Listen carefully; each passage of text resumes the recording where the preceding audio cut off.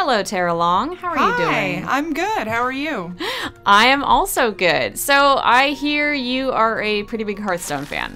I am. I have not been playing too much lately. I'm no Nick Robinson, let's put it that way. But I do enjoy a good game of Hearthstone. You and Nick and Phil and Griffin, all huge Hearthstone fans. So I'm really interested to see what you think of this game. This is Chronicle RuneScape Legends, which just came into open beta on March 23rd. So it is very Hearthstone-esque, but it combines it with this sort of interesting board game element.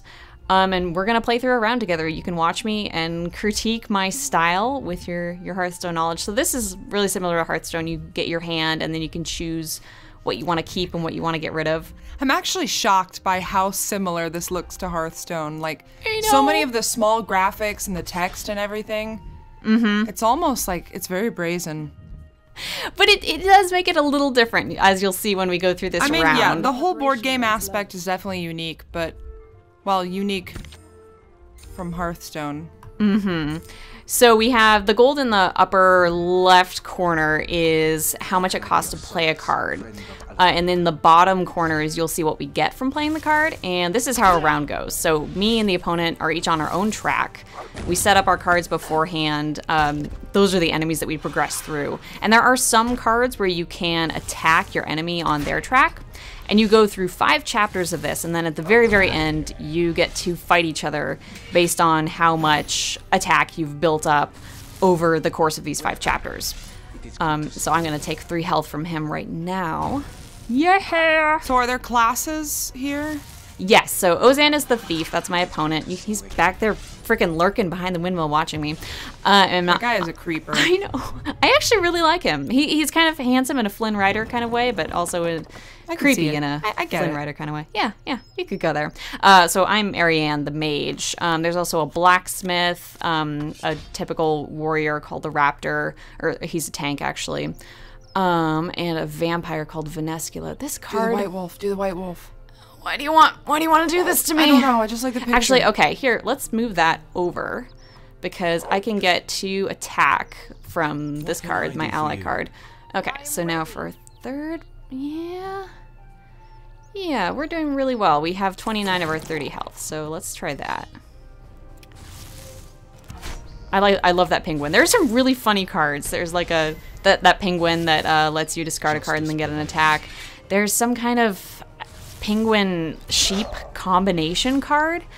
I wish I had it in my deck. I think it's exclusive. I think it's one of the rarer cards.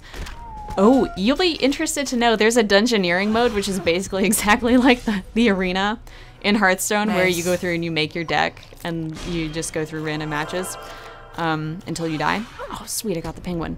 So I'm not super familiar with this game. Is this a free-to-play? It is free to play. Yes, so it just came into open beta. You can actually download it on the website right now. And it's for PC only, which I think is really unfortunate because I wanted to play this, you know, A, on my Mac, B, on my phone, because, yeah I think it's unfortunately limiting. But, I play Hearthstone exclusively on my iPad. I just am not a sit in front of the computer and play games type of gal. Never have been. I'm the same way. Like, I will sit for hours in front of a console or on my phone, but on a computer, I don't know. It's just not as ergonomically pleasing to me. I need to recline, man. Yeah, you gotta lie back, and it's just not the same. So I don't know. What do you think of the fact that I'm just not interacting with him so much throughout these 5 chapters? You can see we're in chapter 3 right now of the 5. I'm gonna be totally honest with you. I have no idea what's going on in the game right now. I'm assuming you've already played through the tutorial and everything. I have. And beefed up your character, and that's probably why, like, you're acting like somebody who's played a lot of this game. Because everything's going real fast here. An interesting way to capture. Okay, well we'll go through this round together. So I have my hand of cards. I'm getting 3 cards with each round. And I can place them in these slots, basically, on the game board that we'll go through. So I have my cards now. So this one has 5 health, it has 2 attack base, and if I beat it, sorry, I keep selecting the other card, if I beat it, I'll get 2 gold. So that's a pretty good card. I only have 3 attack base, as you can see down there. I have 4 gold, so if it costs any money to play, I could only play up, you know, up to that amount. And I have 22 health. His stats are up here as well. This is something I probably should have told you at the beginning.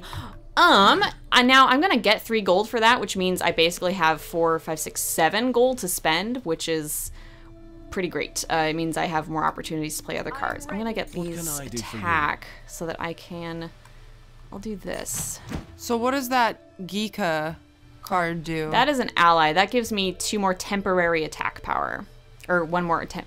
1/2, whatever that means. I'm not great at the maths. And then I'm going to...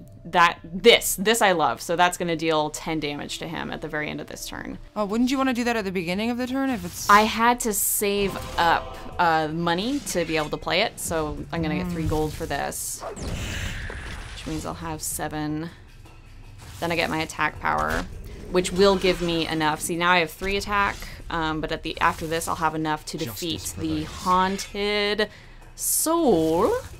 Not without, wait, maybe without losing health. I'm not sure. We'll see, we'll see. So I'm still, numbers, man. Numbers are hard. So you're not actually doing any damage right now, you're just kind of... I actually just did 5 damage to him because that was a side effect of the card I just played, and he just attacked me. Which is not cool, man. Not cool. I'm down to 7 health. But I just did 10 damage to him because of the side effect of that card. So it's a lot less involved, like, throughout the match. You're not really, like, in Hearthstone, you're going up against this person and you have to be very reactionary. Yeah. But in this, it's kind of, there have been a lot of situations where I thought I'm going to come out of a round okay, and then horrible things will happen, and, like they'll just slay me. Oh, that's a really bad idea. Put that back, Simone. So this is one where I can duel him just straight up, and he would probably destroy me? Nah, it's fine. Ooh, okay. So this is basically Hearthstone if you had to play 4 hands at a time. Basically. On a board. Interesting. It doesn't seem that different from it when you put it that way, but I feel like the strategy totally changes. It does, and I know I want to play it more because at the moment I'm not sure. You know, as you play more and more Hearthstone, you kind of get a sense of how cards interact with each other, and I'm sort of beginning to get that with this. I mostly play as REN because, in the same way that I mostly play as Jaina when I play Hearthstone. I don't know, I guess I like mages when I play card games, but oh my god! Shouldn't have done it. I shouldn't have done it. I should have known better. I wanted to warn you, but I didn't. So when you get defeated in a battle, is that it? Yeah, that once you get down to 1 health in a battle, that's pretty much it for that, and then I level up and I get my new cards. So that's, you know, match over, and then I can go back and I can play another casual match as any one of these characters. It looks like there's some more characters that I could get later. Or I could just go practice against the NPCs, which is really what I should be doing with my life. And then there are these, they have, similar to Hearthstone, you can look at your card packs. You can also buy different backs for your cards. You have your whole card collection down here in collection where you can go through and look at all your monsters and all your support cards. And make new decks in that way, which is something that I am too scared to do. I just did Dungeoneering for the very first time. And this is, like I said, basically the arena mode. I got through the first one. This is the deck that I made. And it did okay for 1 round, and we'll see how I handle it, how it goes. As I keep going. But yeah, I'm definitely enjoying it. Like, I can't say I'm not enjoying it. And it is free to play, which I think is great. And they are iterating on it. It's an open beta. They've already released updates since it got into open beta on the 23rd, so it's growing. So you don't think it's pay to win at all? It hasn't felt like that so far. I've definitely won my fair share of matches, and I've lost my fair share of matches as well. I don't feel compelled to spend money on cards. I don't feel like they're being kept from me behind a paywall, as it were. Mm-hmm. Perhaps as I get out of the rookie level that I am at right now, I would feel differently. But, look at that nice badge I can get. Isn't that great? I let everyone know the truth. But yeah, so that's, I definitely am enjoying it so far. I wish it were available on more platforms. And I think it has a lot to explore. So this is a game that looks like it's built for iPad. I'm guessing that's probably something that they're gonna do in the future.